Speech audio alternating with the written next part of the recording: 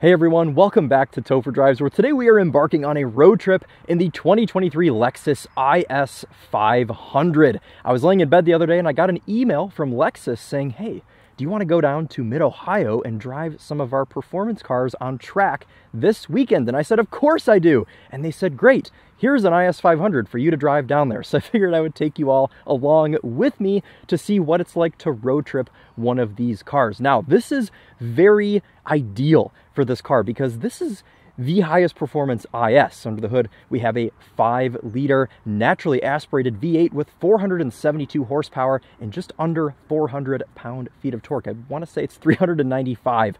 And even though this is the highest performance IS, it still isn't a full F. They call this the IS 500 F Sport Performance. They haven't gone full F with this car. It retains a little bit of comfort and a little bit of masonry, as Top Gear would say. Anyways, it is still a full-fledged Lexus, and what I like about this car is it's very understated. You don't really look at this and think that it's anything crazy. Of course, it's beautiful, as any new Lexus IS is, but the only things that really tell you that this is an IS 500 are the quad exhaust tips, which is signature Lexus V8. I think those look excellent. Also, these unique optional BBS wheels. These are like a $2,000 option. And most importantly, this unique hood, which bulges and gives us room for the 5-liter V8. I just think it's the coolest thing that there's a car in this segment that still has a V8, because similar cars from BMW and Audi and Mercedes, none of them have V8s. And even if they did have V8s, they'd be turbocharged. This one is naturally aspirated. It's old school, it's fabulous, and I'm excited to take you all out on the road in this car. Now, I said earlier, this is an ideal situation for this car, and I think that the whole, what would my high school English teacher say, ethos of Lexus is that these cars are meant to be driven. I mean, you see Lexuses with 200,000, 300,000, 400,000 miles on them. They're meant to be cozy highway cruisers, and this thing is shaping up to be just like that. I've been driving it now for about a day and a half, and it is quite cozy. And, well, even though it has this nearly 500 horsepower V8, it's quite soft and reserved, and that might not be for everybody, but I do quite like it. Now, let's take a look at some of our road trip essentials. Here is our trunk space. I don't have a lot with me. I'm doing just a day trip, so I've got 2 backpacks and my helmet, of course, because we have to get this POV angle. Now, when I'm out there, I'm going to be driving LC 500s and RCF tracks, I think. Maybe IS 500s as well. I don't know. Or really care. I'm just excited to drive on track. But you guys will all see that video on the Topher channel. That will not be here on Topher Drives. I'll be fulfilling my substitute Topher position over on his channel. So if you want to see me actually drive on track, you can look for that. But this is the real world impressions here of this IS 500. You know what I love about Lexus is they always give you a little handle here for the trunk to pull it down, and it always just works very well. Now, I've got a bit of a personal connection with the Lexus IS. I own one. I have a first generation 2003 with a 5-speed manual, and I actually drove that car all through college. So I've spent a lot of time on Michigan interstates in Lexus ISs. So this shouldn't feel too abnormal for me to be road tripping one of these again. Backseat space isn't the best, but this car's a little bit smaller than some of its competition. And honestly, if you want a car for big back seats, you're not really looking at a Lexus IS, at least in my mind. When I had my IS, I rarely ever used the back seat. I mean, I could probably count on 2 or 3 hands the amount of time that I've actually used it. Mostly, I used it to just put stuff in. A lot of the times, having a back seat in a car like this, or 4 doors, I should say, is convenient for just kind of throwing stuff in, taking it out, whatever. But it is usable for passengers. I'm 5'11", sat behind myself. I still have room. Before we hop in and start it up, let's take a look under the hood at this naturally aspirated 5-liter V8.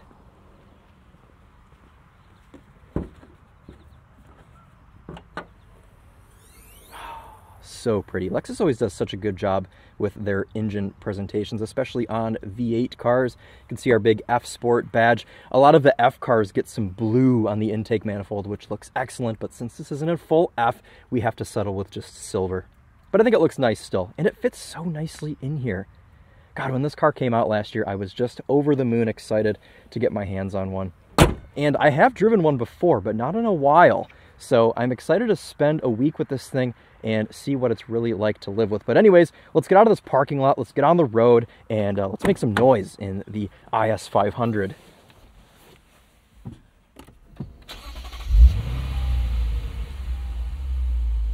Now, before I give you some revs, we are in a church parking lot, and I don't want them to hate me. So let's get the navigation going, and we'll blip the throttle a couple times, let you hear it, and then we'll get out on the road.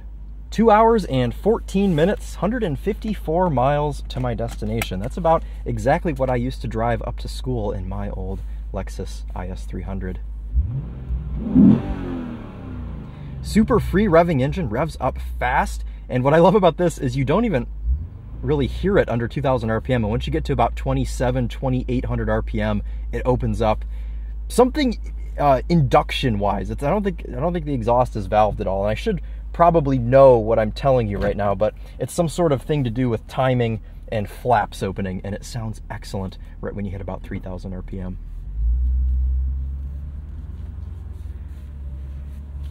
And let's put this up so you all can see the cluster. What I really appreciate about Lexus is they've gone all these years and kept true to their formula, unlike a lot of enthusiast companies that haven't. And not saying that Lexus is an enthusiast company per se in the way of building pure enthusiast sports cars. Oh, I'm going right. Okay, already going the wrong way. But they've kept true to their brand, and they've kept this soft, just reliable, drive a million miles anywhere car, and I really like that. Oh, this is taking me an interesting way. All right, we're gonna rock with it. Oh, and you know what? Right off the bat here, yeah, we got it. We're gonna make some noise because this V8, we're gonna put the windows down for you here so you can hear it.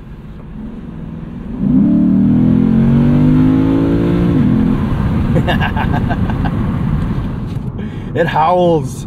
It's a big, naturally aspirated motor, and you don't get that a lot anymore. Nobody really does it. Ford will do it for you still in a car, in the Mustang, but Chevy is going away, Dodge is going away, so pretty soon this will be one of your only choices. And I like what Lexus does with a V8. This isn't as characteristic as, I'm struggling with my words a little bit today. You don't get as much pizzazz from this iteration of the 5-liter V8 as you do in the LC 500. This car's a bit more quiet and reserved. Mated to our 5-liter V8, we have an 8-speed automatic transmission. Similar sort of story. The 10-speed in the LC500 snaps off gear changes and is really exciting to drive. This is really only exciting if you are at the limit. If you're shifting at 7,200 RPM, it'll bang off shifts, but otherwise, it's a little bit of a slush box. But, I mean, for driving around town, it's completely fine. And what I found with this IS 500 over the past couple of days is that you really have to either drive it flat out or like a grandma, because it doesn't really like in between. All right, let's hit it from this stop sign in normal mode.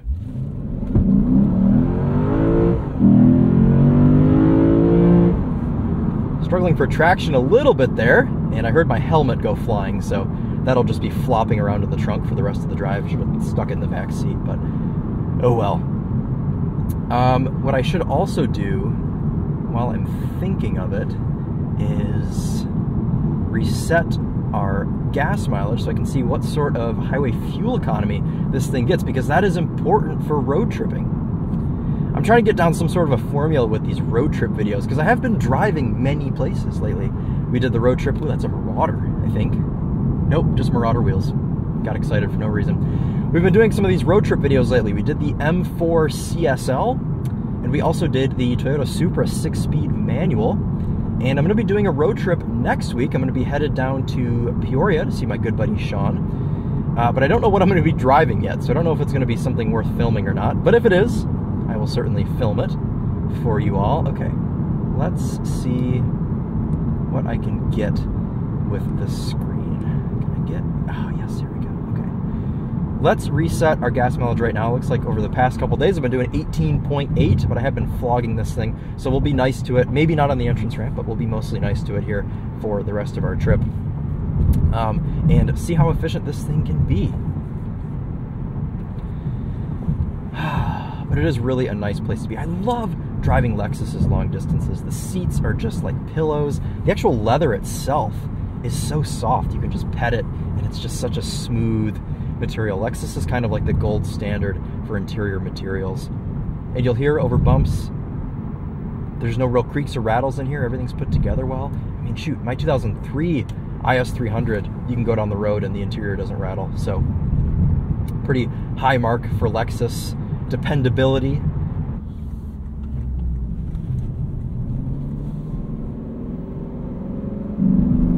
See, this is like full throttle right now in normal mode.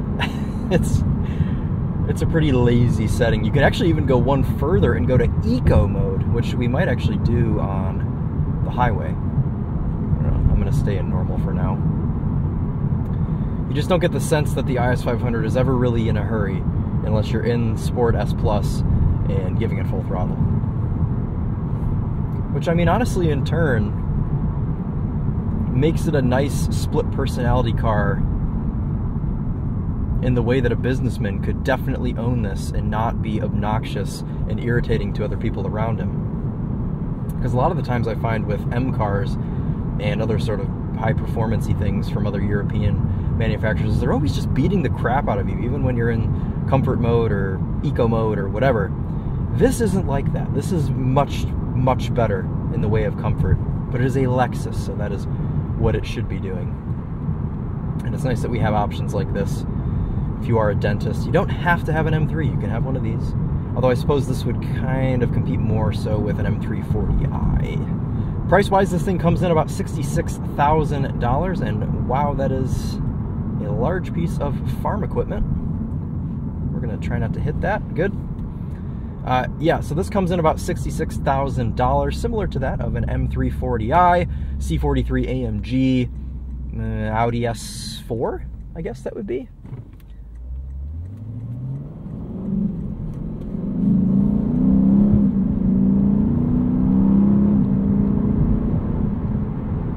So this video will mainly just be a road trip impression of the IS500. I've already given you some basics here on the car. We're going to merge onto the highway here in about 2.5 miles. We'll give you some initial highway impressions, and then I will meet back up with you towards the end of my drive, tell you what this thing has been like on the highway, cruising speed, how the sound system is, different things like that that matter on the highway.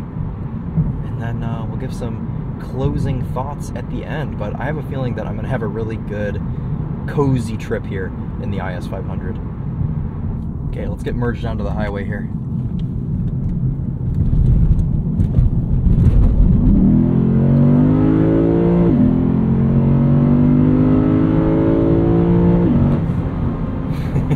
Plenty of power and torque to bring you up to speed. We do, of course, have paddle shifters on this car. React pretty quickly at the limit, but all right, that wasn't too kind to our gas mileage, but giving sort of real-world figures, you're going to have a couple of those in your trip, so we'll just work those into the equation. Okay, let's go ahead and get our cruise control set, which this is something that I've been excited to talk about. This is going to make me sound weird. This has like the same sort of cruise control as my IS300. It's the same way. You've got this little detachment from the steering wheel. It's this little stalk that sticks off the bottom right-hand side, and you simply click it, push down to set, and that's it. And you adjust by pressing up or down. So I'm going to set it there to 79, allegedly. And otherwise, in this newer car, of course, we have adaptive cruise control, and we have lane tracing assist. So we can adjust that on our steering wheel as well with this little quadrant of buttons on the bottom right above our little stalk. So I'm going to set this on the closest setting for following. Don't worry, it's still plenty far. It does a good job. And we can turn on lane tracing, steering assist. Who does lane tracing? Oh no, lane tracing, LTA. I think that's lane tracing, or I'm getting my cars mixed up. But steering assist is on. I'm not the biggest fan of it in these. It doesn't feel like it's completely finished. So we'll see how long I can deal with having that on, but we'll leave it on for the time being. Additionally, other amenities in this car. The IS is getting a little bit dated. We got kind of a mid-cycle refresh a couple of years ago, 2021, I want to say. But a lot of this stuff has stayed the same, and I'm not even for a second saying that it's bad. It just feels a little bit dated, but that's on brand for Lexus. Lexus is never early to anything. They take their time. They make sure things are refined. They make sure things work properly before they bring them to market. So in turn, in a 2023 car, I still have a clock here on the dash. I still have many physical climate controls. I still have a volume knob. I still have a CD player down here to listen to your favorite Paul McCartney while you are on your road trip. But that's good news because we have Mark Levinson, or Phil Collins more.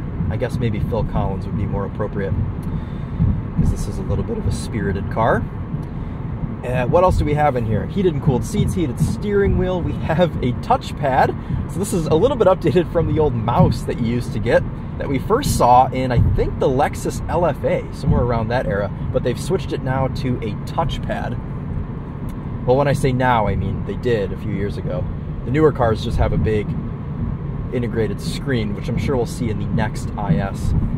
But I kind of like this kind of retro fashion here with the little mouse pad here in the IS 500. And it works okay for what you need. The best part about it is you don't have to use the mouse pad if you don't want, because this is a full touchscreen, so you can use it either way, which is nice. I like when you get multiple options for things. Makes it nice and easy. Otherwise, I guess that's really it. A lot of people complain about this infotainment. I guess there are some things that aren't really the best about it. If you want to get to any menu functions, everything's a couple of clicks away, but having this physical climate control panel in here saves this car. It's not like the LC500 where everything is in the infotainment, which actually that's being fixed for the 24 model year, so that's now irrelevant to even bring up. So everything in here works pretty much just like it should, and we're floating down the highway. I'll give you a second to observe NVH.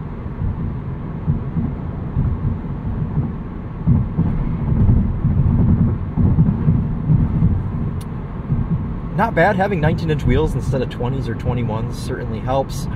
It's pretty quiet, and I'm going to go ahead and settle in here for a trip. The sun's going down.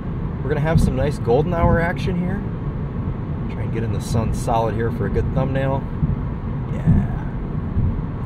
All right, well, I'm going to turn up the Mark Levinson, and I'll let you all know how it is to float down the freeway in the IS 500.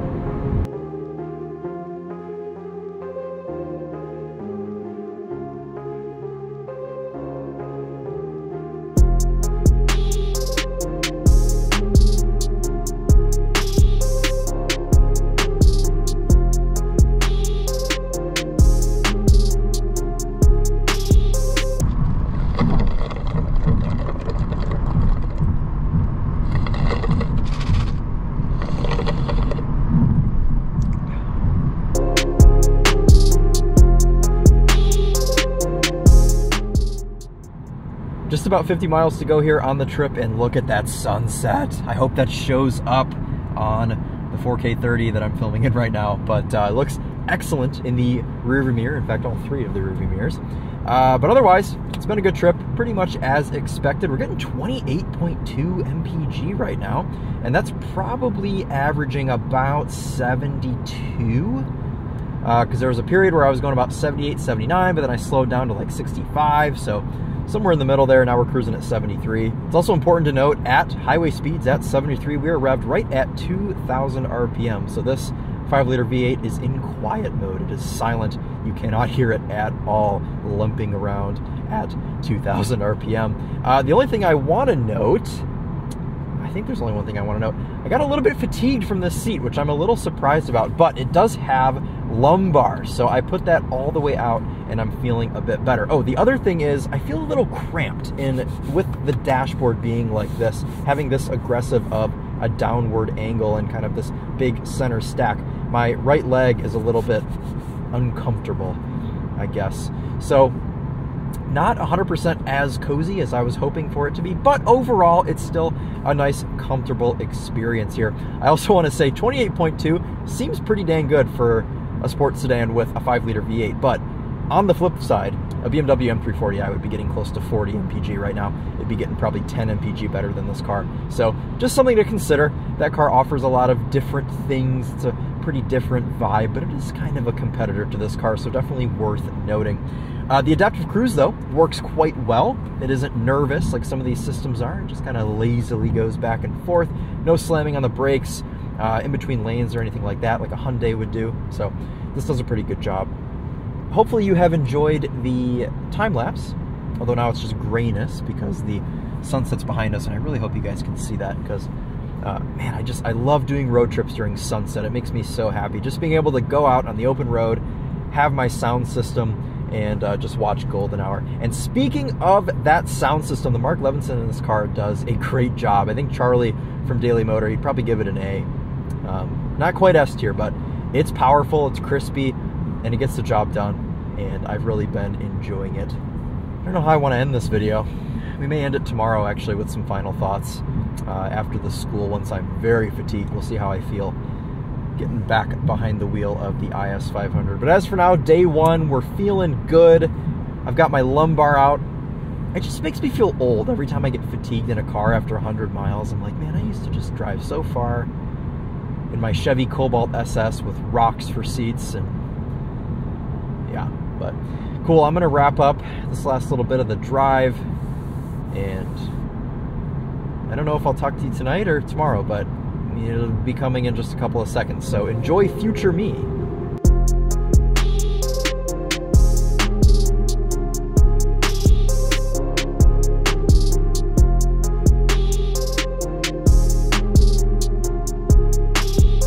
And as I'm sure you can tell from the loudness of the roads, I am back in Michigan. It is the second day of my 300-mile excursion in the Lexus IS 500. I just spent all day at the Lexus Performance Driving School, and if you want to see the footage from that, head over to the TheTopher channel.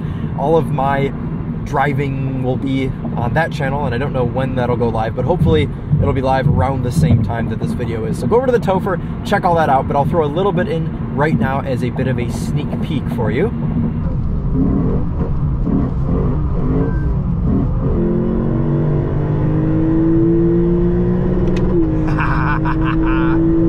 Yeah, so that was an absolute blast, and I'm super happy to be back in the IS 500 coming up on my last 20 miles again of this 300-mile road trip that I've done in this car. And honestly, impressions haven't really changed from when I last left off, when I had just, well, I guess it wasn't when I just entered Ohio. It was when I was towards the end of my trip. I was a little fatigued, whatever, you know, I'm a little bit cramped in here. All of that has pretty much stayed the same. But what I want to add, and I hate that I'm adding another negative thing, I've been having this issue with Lexus ISs, and it's been in multiple cars, so I know it's not just this one.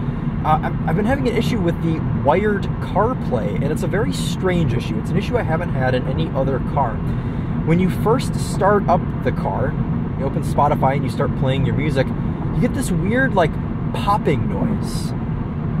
And it doesn't stay forever. It's for the first couple of songs. You get these weird, like, pops, like audio clicks almost. And the first couple of times it happened in the last IS I was driving, I kept unplugging and plugging in my phone and, you know, resyncing my phone and whatever else.